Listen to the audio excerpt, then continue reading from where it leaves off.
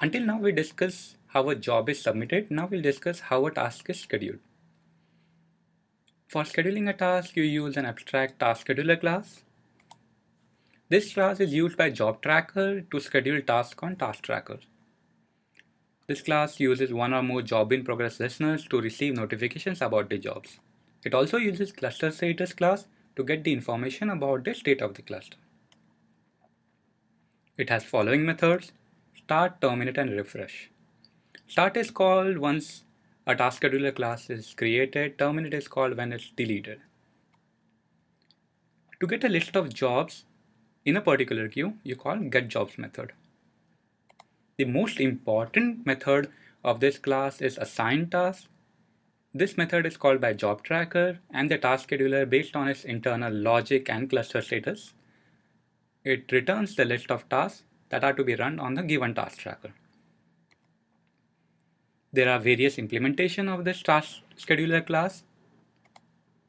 Hadoop uses the implementation that is specified by the property mapred.jobtracker.taskscheduler as its particular scheduler. So you can also go ahead and implement this task scheduler abstract class and specify your class name with this property, and Hadoop will use your particular scheduler instead. By default, Hadoop uses job queue task scheduler, which is a FIFO scheduler. FIFO is an abbreviation for first in, first out. Essentially, the logic says if there is a queue and the job that enters that queue first is processed first. Okay, that is first job in is processed is first job out. However, the logic is slightly more complicated than that. There are multiple queues in this scheduler, and each of those queues has jobs of different priority. That is, there is one queue for very high priority job, there is other queue for high priority job, there is other queue for medium priority jobs, and so on. The priority of a job is specified by user using a property mapred.job.priority. The logic is pretty simple. Okay, the scheduler first picks a queue with the highest priority and then uses a FIFO logic within that queue. That is, the job that was entered first inside that queue is processed first. Now let's look at the job queue task scheduler in more detail. Since it extends task scheduler abstract class, it has to implement all its method. Okay, in particular assign task. So as we looked at in job submission, as a job is added inside the queue manager notifies all its listeners. And one such listener is there inside the job queue task scheduler. So it receives a callback method called as job added. And the job in progress based internally maintains a mirror data structure of this queue, and it updates its queue when it receives that callback method.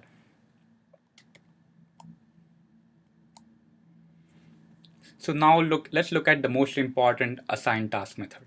Okay, so job tracker calls assign tasks on job queue task scheduler. Inside this method, you first calculate the available map slots using this formula.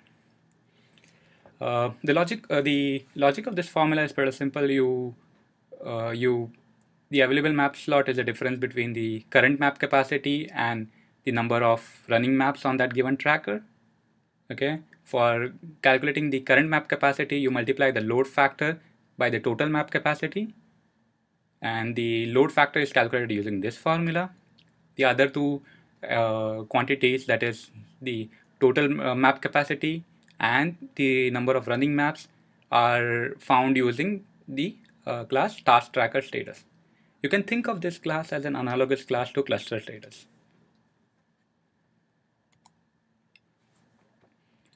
So now that you have the number of available map slots, you get the job queue. Okay, you get a job queue by calling job in progresses listeners method called as get job queue. Job in progress. When you call this method job in progress listener, outputs a synchronized queue, and then you process that queue in a FIFO logic. That is the uh, first entry in that queue is processed first, hence this for loop. Okay. Now let's look at how the job in progress listeners outputs a synchronized queue to assign task method. Okay. So logic is as it was discussed earlier. That is, you process the jobs inside the higher priority queue first. To do so, it maintains a map and a FIFO job queue comparator. Okay. Uh, for more details, you can look at the code of job in progress listener. Inside these two for loops, you first find the task that you need to run. You do so by calling the method find new map task of the class job in progress. Remember that job in progress has the data structures reduces, maps, setups, and cleanup, which are arrays of task in progress. You also have a map of node and list of task in progress to run on that particular node, which is specified by non-running map cache. So the method find new map task uses this data structure and determines which task it should schedule. Okay.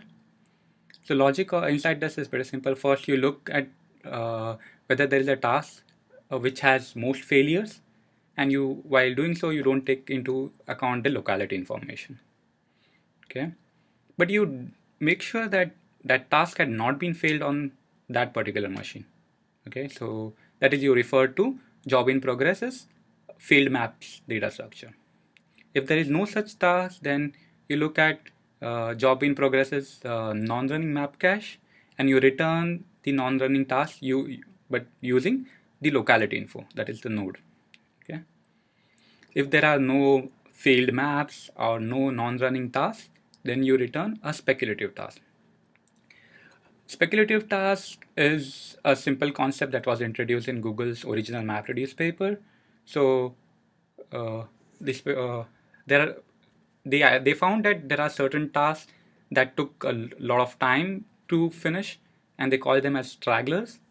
And to to avoid that, they whenever they found a straggler, they started a parallel task which did exactly the same computation as the straggler, and then on a different machine, of course, and they used the output of the whichever task finished first, and they deleted the other task. Okay, the parallel task that they run is what we refer to as speculative task. Then once you get this task, you are added to an data structure called as assigned task, and you also make sure that there are some free slots in cluster for future speculative tasks. You do so for reducers as well. That is, you have this two for loops for reducer, okay, wherein you calculate available reduce slots and then iterate for each for the given job queue. Then you return the assigned tasks data structure, and the job tracker then has to schedule the tasks that are inside the assigned task data structure.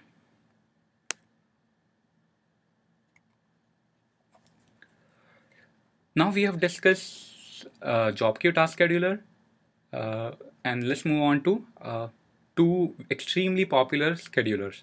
Okay, that is Facebook's Fair Scheduler and Yahoo's Capacity Scheduler. Before we do that, let's look at what are the problems for the default scheduler provided by Hadoop. Um, First, it does not support preemption. So if there is a job that that comes first and that has higher priority, but it's taking extremely long to finish, right? In that case, a shorter a task of lower priority cannot preempt that task, so as to finish faster. You just have to wait. You can also use the priority uh, in a wrong way. That is, certain users can try to just schedule tasks of higher priorities, and upper and a well-intentioned user will probably choose a right priority, but his jobs will never run because the malicious user is always running higher priority task, and the FIFO logic says you should always process the higher priority task, right? So this is especially bad for production clusters.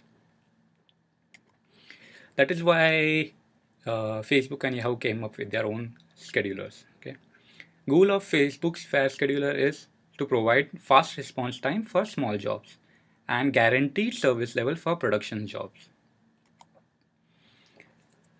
Let's look at the logic of Fair Scheduler at a very high level. The Fair Scheduler maintains and data structure called as pools. And in our example, we have 4 pools, and 2 of those pools are production pools. Okay, so there is a certain guaranteed service level for those production pools. You specify the service level, that is the minimum share, inside pool.xml, which we'll talk about later. So each of those production pools has some minimum share. This pool is specified that it should receive at least 30 slots, and the fourth pool says that it at least has to receive 40 slots. Okay, so and our Fair Scheduler has to guarantee that it receives this service level. In our example, let's assume that the first pool has 1 job, the second pool has 2 jobs, and the last pool has only 1 job. The third pool has no job in our example. So for doing scheduling, we'll assume that the cluster has 100 slots and we have to allocate them.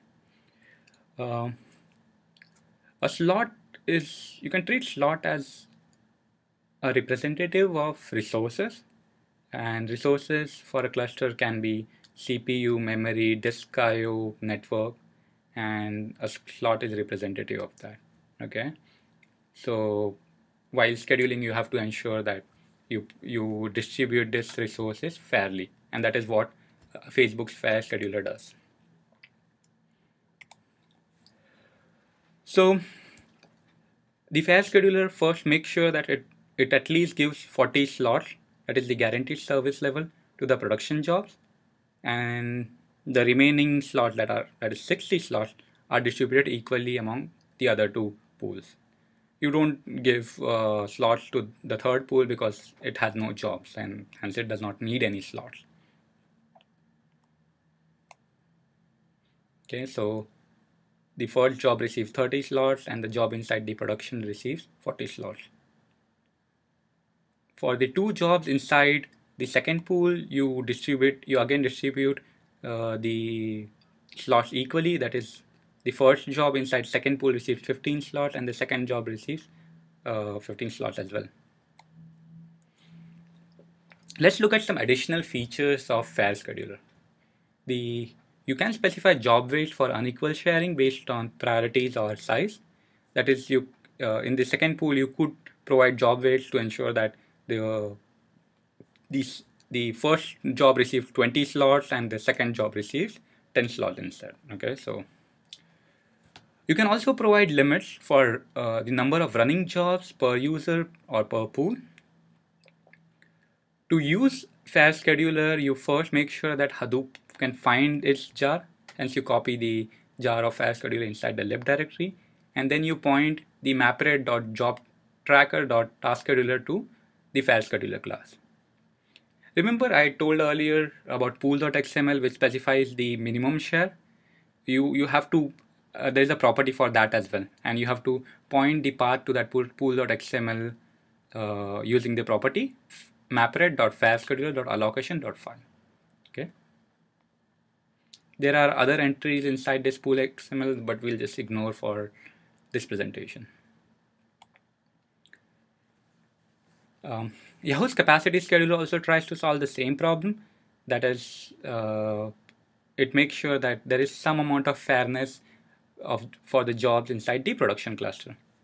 and no one malicious user tries to capture all the resources of the production cluster. So Yahoo's capacity scheduler is very similar to the file scheduler, uh, but it maintains queues instead of pools, and queue share a certain percentage of cluster. It is important to know that in a queue, right, you can have jobs of different priority. So this is how it's different than the FIFO scheduler. Um, you can think of queue as a queue for certain class of users. So just like a production pool, uh, there is certain capacity that is, or a certain service level that is given to that particular pool. You can think of certain queues to be of production queues, hence a certain guaranteed service level is given to that particular queues. Okay. Inside a queue, you have a FIFO scheduling, just like FIFO scheduler. And uh, since you have FIFO scheduling, the scheduling of capacity scheduler is slightly more deterministic than the fast scheduler of Facebook. That's why a lot of people, when they are running uh, a very huge cluster, they might prefer capacity scheduler instead of fast scheduler for the deterministic property. However, unlike the About scheduler, that is FIFO and FAIR, capacity schedulers provide support for memory-based scheduling and preemption.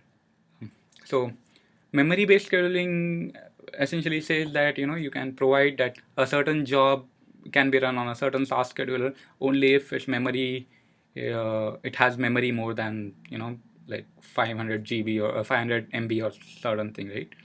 So you can specify a certain memory value if the amount of memory amount of free memory is less than that particular value, don't schedule that particular task. This just ensures that there are less failures. Preemption is an extremely important point. We need preemption because you can have certain jobs that certain long running jobs that were started for a and that have been running for a very long time, and that have just been taking the entire cluster. And this long running jobs, you can have these long running jobs for various reasons. One such reason is that it's just reading a bad file, or there is some problem in the code, or one of those valid reasons. And in that case, you don't want the production cluster to be clogged because of those tasks. And in this case, the house capacity scheduler will make sure that it will preempt that task and ensure there is some fairness among the jobs. Well, that's it. Thank you.